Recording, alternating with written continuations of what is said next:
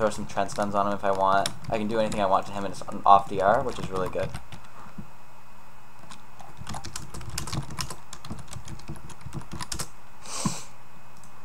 So that's the opener for part 1.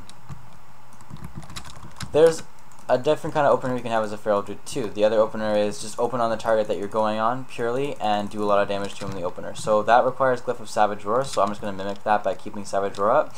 What you're going to want to do is keep Pounce.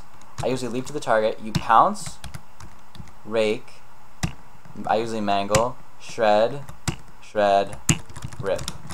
That should be your thing. Just Pounce, Rake, as many combo points to get to 5, and then Rip. That's a basic consistent damage opener if you're saving your Tiger's Fury for burst. This is the biggest opener you can have right here. So if you guys want to do a lot of damage on your opener, like the most possible, this is what you're going to do.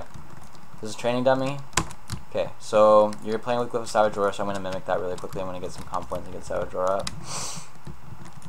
Okay, so you're playing with Glyph of Savage Roar, you have Savage Roar up. What you're going to do the most, this is the most damage possible to do in your opener. You're going to Pounce, Rake, Shred, Tiger's Fury, Ravage, Rip. And that's the most damage you can possibly do in your opener. It's actually a lot. It's pretty insane. So I can do that one again because it's probably one people want. Trents are a lot better than Inclination. Macro Page or something like that? Yeah, maybe. Alright, so the big opener I have to do again in 30 seconds, otherwise it doesn't work because I need Tiger's Fury.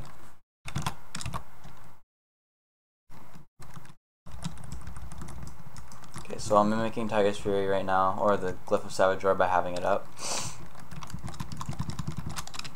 So what you're going to do is Pounce, Rake, Shred, Tiger's Fury, Ravage, and Rip. That's your opener. That's the biggest opener you can do.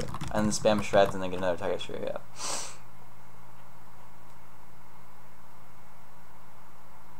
Maybe Rec will watch this, I'm not sure. Anyway, so those are the openers you can have. You can have the potential, Pounce one, switch to the other.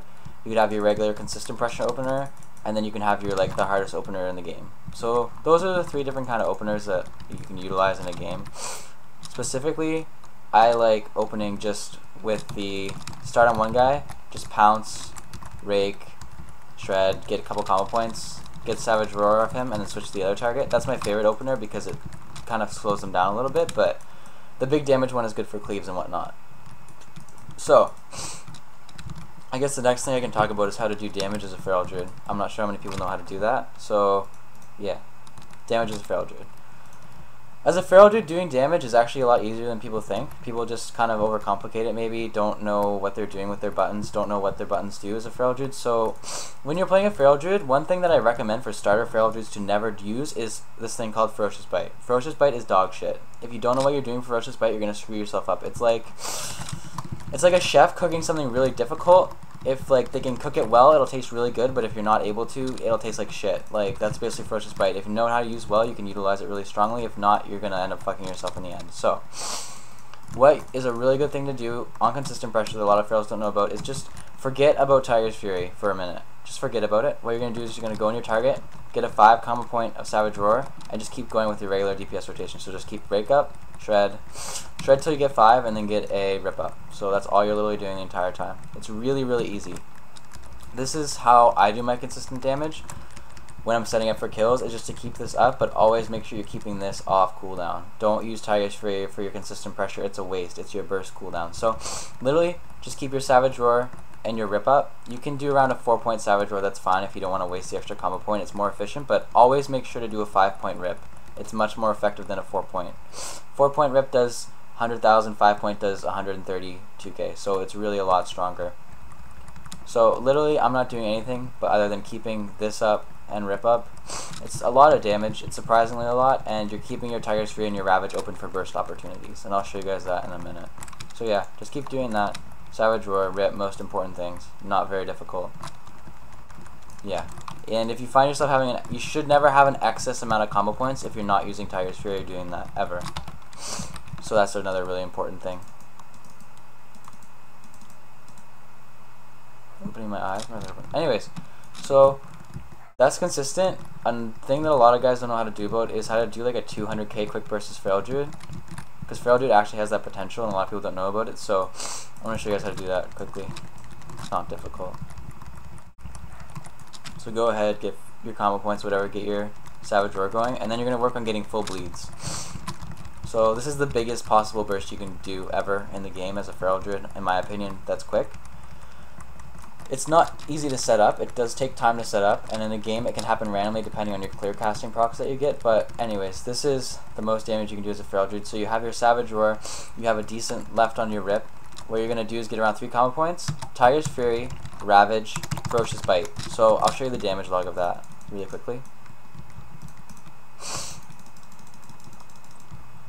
And I'll explain it while I go. So you have your consistent pressure going, which I showed earlier, which is just the Savage Roar and your Rip. And literally all it is I have my bleeds taking, my shred hitting, but as soon as I do my burst, it comes up right here as soon as my Ravage hit. Ravage hits for 226k. And then literally my next global, Ferocious Bite, hits for 125k crit. So that's a lot of damage in 2 buttons. That's a combined total of like 370k. When taking into consideration PvP result, reducing that, it ends up usually coming out at about 150k burst, which is still really strong when all your bleeds are ticking for like 20k a tick. So that's the most damage you can do as a Feral Druid right now in burst. I'll show you guys that again. A lot of people don't know about that. It's pretty insane. So that's why I always save my Tiger's Fury. Like when I say I'm bursting, I like really mean I'm like kind of globaling the target. So just attacking this guy right now, getting my full bleeds up, having Savage Roar up. So I have full bleeds, a decent time left on Savage Roar. Now I'm just working getting 3 combo points. That's all you need to do this. 3 combo points with these 2 things up and you can go. So I have 24 seconds left on Ravage, 10 seconds left on my Rip. So I have the 5 combo points. Ferocious Bite, Ravage. There's the damage again. It was pretty much the same. Ravage hits for 210k. Ferocious Bite hits for 111k, didn't even crit. So yeah, that's your burst as a Feral Druid. Sometimes, that's why I global rogues. It's literally that burst. So that's a really good thing to do as a Feral Druid, is always remember that you have that burst potential. And you can literally, you don't even need to have that big of a setup. That's the biggest setup you can get, but you can also do a burst like that really quickly on a swap. I'll show you what I mean. So you get your combo points or whatever. You're gonna say swap to the Shaman. You're gonna do a big swap to the Shaman. You just make sure all you need is a Savage Roar and a full energy bar. You do a quick switch to the Shaman. You put up a Rake. That's the most important thing. 3 combo points, Savage Roar, or Tiger's Fury, Ravage, Ferocious Bite. I'll show you the damage log of that. So that wasn't a swap. So that swap took me about 6 or 7 globals to get off. So that's about 3 to 4 seconds. And I did a Ravage for 211k and a Ferocious Bite for 100. Yeah. So Ravage for 290k, Ferocious Bite for 111k. That's really, really strong, in my opinion, for just a quick swap. Actually, might have been less. Let's see. No, yeah, 189k, and then 122k. So you can do a lot of damage on a swap as a Feral Druid. Just knowing how to do it might be a little bit tricky. So yeah, just for a switch, all you need is Savage Roar. It doesn't have to be a long point, it can be 23 points. Just switch, Rake. Tiger's Fury instantly isn't always bad, just get your thing up. Ravage, Ferocious Bite. It's a lot of damage, like you saw 254k there. 254k and 111k, so that's 360k again in a swap. Modified by results, over 100k damage in 2 globals. So yeah, that's how to do damage as a Feral Druid. Those are all the different types of ways: consistent pressure, burst pressure, openers. So yeah, that's damage. And then I'll talk about these. I'll talk about talents next, starting with first tier. Moving on. Yeah, I'll VOD this. Alright, so for talents, you have your 15, 30, 45, 60, 75, 90. I'm gonna move this over if I can't move it over. Alright, I'll just move my webcam. 1 second. Move this over. Okay, so you have your talents. So the first thing you're gonna do is your first one is your first tier. You have your kind of like mobility tree. So you have Feral, Feline Swiftness, Displacer Beast, and Wild Charge. The only truly optimal one to use in this is Wild Charge, because you have this thing that's called Intervene, which is a leap back to your healer, and it's really important because if your healer is getting trapped, you can shift out and press it and you leap to the target and you're on the trap. So that's a really important macro. Another really important one is the bear root. It's a 4-second root that's undispellable. So if a melee target's on your other person on your team, you can bear root them off, and you can also charge to the healer if you need to. It's just a really ability that you can utilize in a lot of different ways. That's really strong.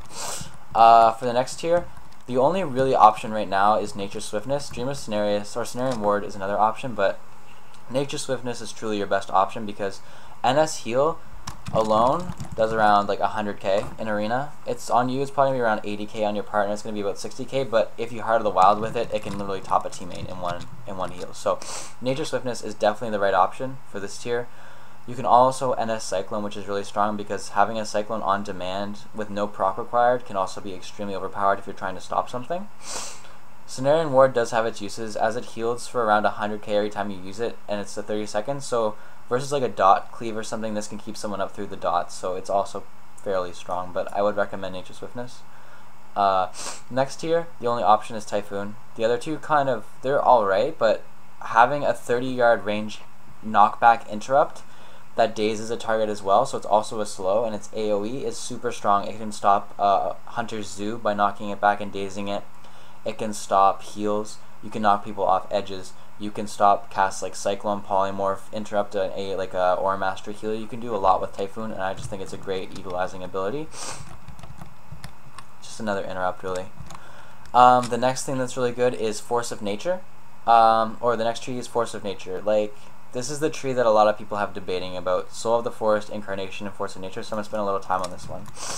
A lot of people don't know, but Force of Nature is incredibly strong right now, and what I mean by that is Force of Nature is a 3-second stun, and you have 3 of them. So basically, you can literally triple stun a team, and I'll show you guys what I mean by this. So just say this is the enemy team right here, this one, and this one. I'll have this guy on focus. I'll be attacking this guy, and this will be the healer. If I want to peel everyone, I can just do this really quickly, and they're all stunned. Like, it's really easy to get off, and a 3-second stun is a pretty big thing. So it's basically like Shadow Dance, cheap shot every minute, or you get one every 20 seconds. That's not the only thing that's really good about it, the fact that you can stop an entire enemy team at the same time. Another really good thing about it is it's off the global cooldown, and what I mean by that is this. So I'm DPSing this target, it's the Warlock, and if I want to, what I can do is I can stun this Warlock, and I can full bash stun the healer while doing damage at range. And it's a 40-yard range, so that means any range that someone can cast at, you can trend stun them if you're in range. So it's extremely strong because if you guys have ever played against a Hunter in Arena and your healer's been CC'd for days by Silencing Shot and Scatter Shot and everything, this is basically the equivalent of it for a Feral Druid. It's really overpowered. If I want, I can just stun people constantly like that, and it's really good. It is on DR for other stuns, so what I usually like to do is stun the DPS with Bash and then triple stun the healer into full Cyclone, something like that. You can get a lot of pressure.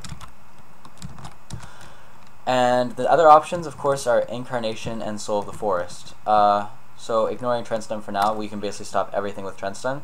Incarnation is your kind of damage cooldown. I'd say it increases your damage by about 20% while it's up. So obviously what it lets you do is spam Ravage and spam Pounce and spam Re-Stealth. And what this is basically you can Ravage for, I think it's 45 energy every time you want to, and that basically does 20% more damage than Shred. So you're just doing a lot more damage, but the thing is, it's a 3-minute cooldown, which is really long compared to a 20-second stun. So you're giving up about 20% damage every 3 minutes for a stun every 20 seconds, which you can do multiple things with, which in my opinion is more useful. But on the other hand, with Incarnation, you also get to Re-Stealth, which is really good for dropping focus. You get to Pounce, which is an unparryable, dodgeable stun, which is really strong as well. So you're not really... Beginner Feral should use Incarnation because it's just easier to use, it's more fluid in your play. Trend Stun is a little hard to get used to because you're constantly switching focus and bashing different people, but Incarnation is great for starting Feral Druids because you're able to do more damage on your burst to get the kill. The next good thing is Soul of the Forest. Soul of the Forest is your consistent damage button. Like, you will do the most damage output with Soul of the Forest, but this game is about burst right now, so I don't overly recommend it. Maybe in 2 sometime, but even then, if you're good enough to be using Soul of the Forest, you should just be using Trent. So the two options are Advanced Feral Druid should try using Trents and getting used to them, beginner feral Jutsu, use Incarnation, and just get used to doing feral things and bursting every 3 minutes. So that's that tier. How do you control the stun? The stun